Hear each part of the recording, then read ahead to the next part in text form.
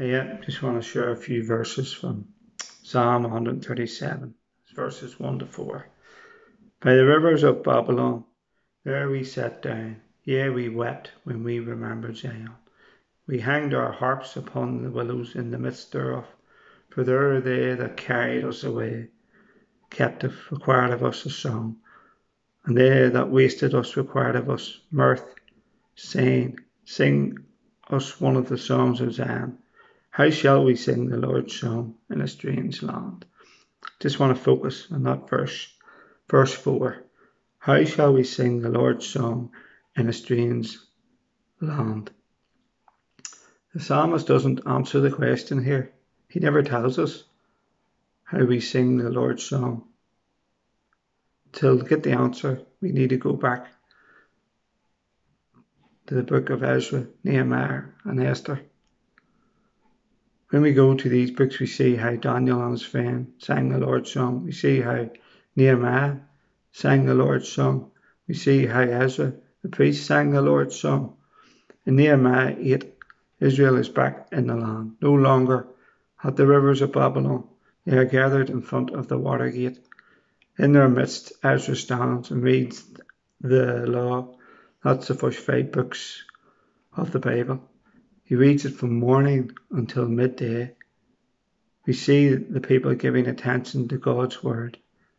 This is the very words they did not hear in a foreign land.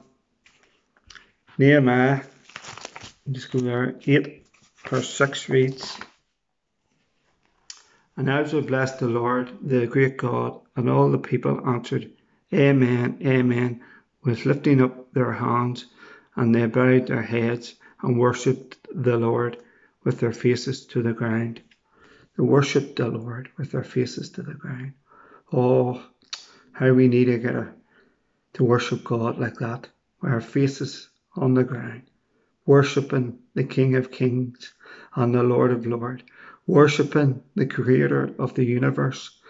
Oh, I just yearn for every Christian out there to really focus on God today and worship Him in spirit and in truth, the Bible says.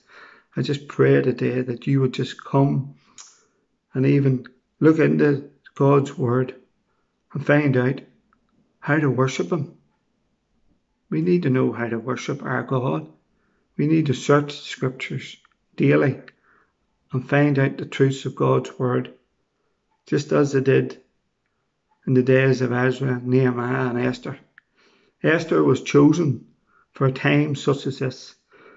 There's many out there, and you're chosen for a time such as this, but you need to get into the Word of God. You need to worship Him. You need to bow your heads before Him. You need to, if you don't know Him, you need to repent and come to. You need to just fall on your face and give your life to Christ today. I just urge you today to turn from your sin, to turn from the ways of this world and come to Christ. Bow down before Him, for He is worthy to be praised. He is worthy to be honoured today. He's such a marvellous God.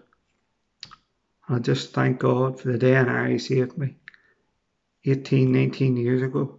He changed my life. He can change your life if you just bow the knee to Him, get on your face to Him and repent and submit to God's ways, not your own ways. Proverbs says, lean not on your own understanding, but trust in the Lord. Acknowledge Him and He will direct your path. Acknowledge God today. Acknowledge Him in all your ways and come to Christ today. I urge you to come today. Jesus said in John 14:6, I am the way, I am the truth, I am the life. Jesus is the way. Come to the way today. Come to Christ. Amen.